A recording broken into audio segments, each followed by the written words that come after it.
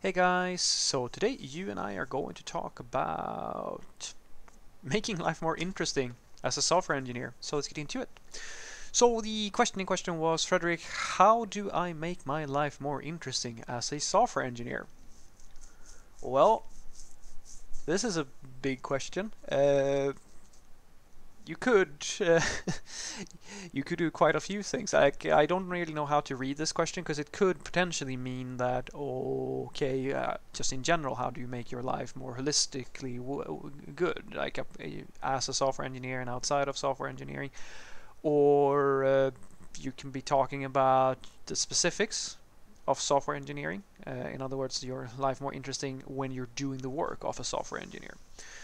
So I'll do a weird thing and try to give you my very um, uh, amateur level, not in no way, I mean no way a life coach, guys, but I'll give you my 2 cents on the whole thing, right?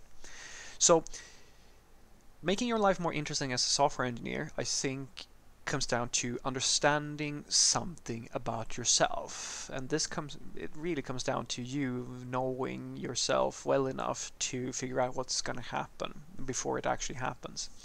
This is sometimes very hard, but for some people this comes naturally. And the thing that I will argue to you is that it's highly likely, at the very least, that you are a person who will get bored at some point. Yes, sounds doesn't sound super fun, right? But it is true. It's very likely that you will get bored at some point. There's very few people who will be happy doing the exact same thing forever. At some point, it's not, you want to do something differently, right?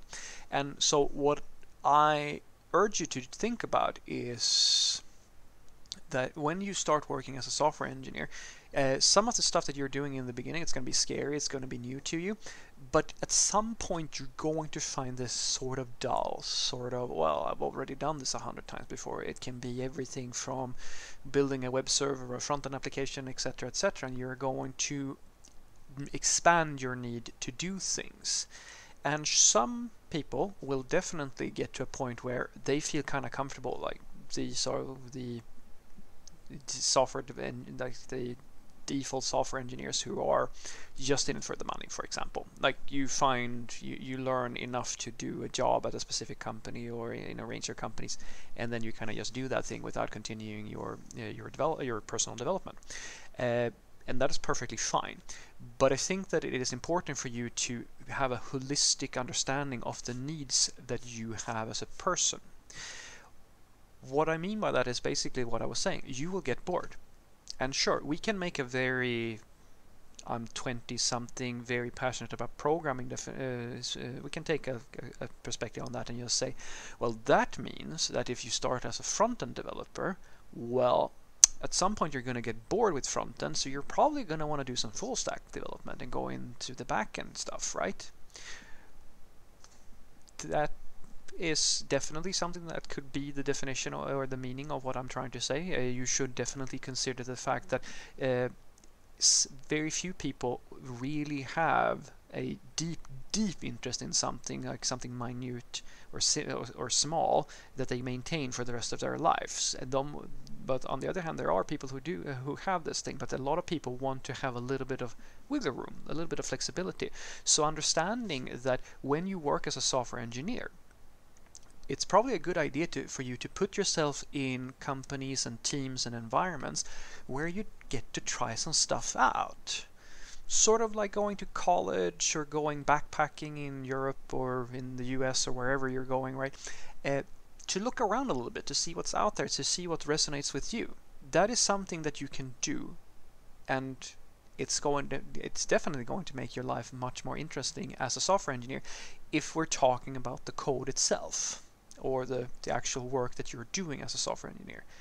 Being a little bit open to the idea that as you grow older, your needs develop, and no matter how awesome something is on day one, your perspective on that thing is going to be different on day 500 or day 1000 or so forth and so forth. So I hope that you understand by the time that you have 10,000 hours or whatever it is invested in your career as a software engineer, you're going to be a very different person, very likely, from when you start out.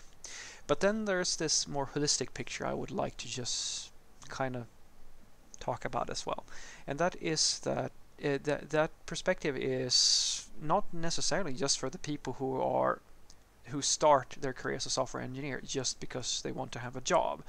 It's even for the most die-hard passionate super developers, guys. Some of you are also going to lose interest in pushing yourself to the absolute limit all the time with this whole programming thing, and you're going to get a little bit complacent. It's almost, I can guarantee you, most of the developers that you watch on the Tech Talks and so forth, even they will slow down at some point and not go and do as many talks or as many things. Not all of them, but quite a lot of them, because your needs evolve.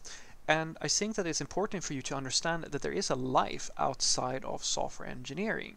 If you feel a sensation of unfulfillment, it's really important for you, I think, at the very least. Once again, disclaimer, I'm not a life coach, but my 2 cents are, I strongly suggest to you that you need to figure out where the hole is, where the anxiety is coming from, where the unfulfillment, perhaps is the best way of putting it, where is that coming from? Is it that you feel that the work that you do as a software engineer, if that is unfulfilling to you, well, then a reasonable thing for you to do is to ask the next question, okay, but what type of programming could feel fulfilling?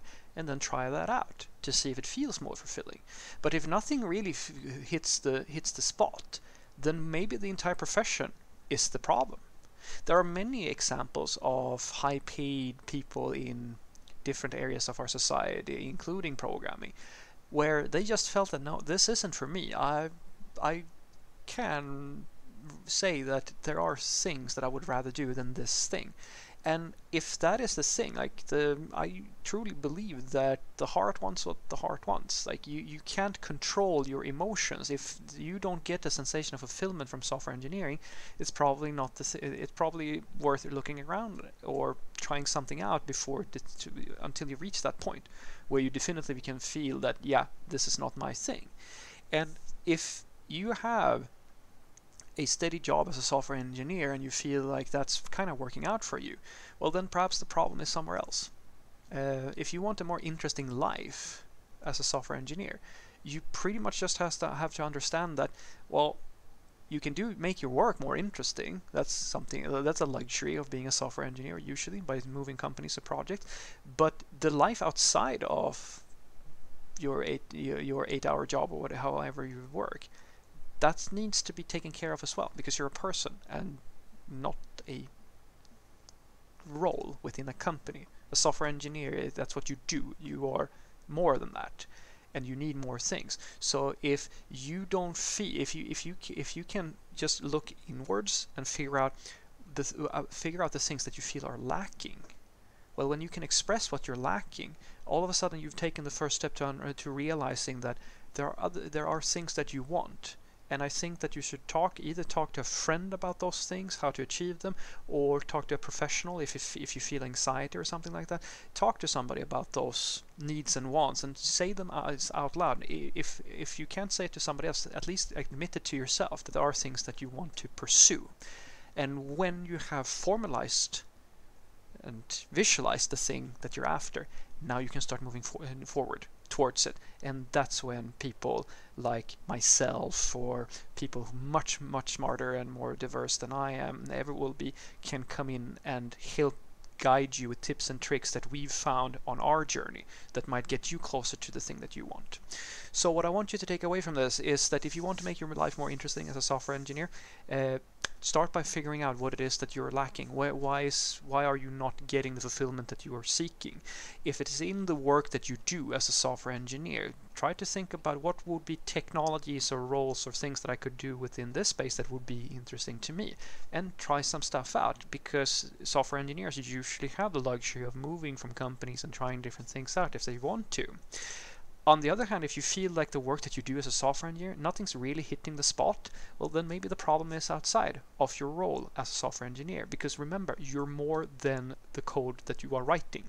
and you have to understand that the best thing for you is to ask those hard questions and really try to figure out what it is that you want, so that you can start moving in a positive direction.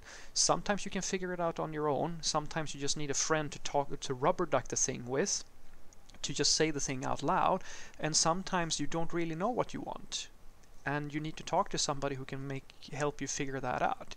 I leave it to you to say which is right for you, but at the very least, I think that you should start thinking about, where do I find my fulfillment? Because it is the fulfillment and sensation of purpose that is going to make you live an interesting life. Have a great day.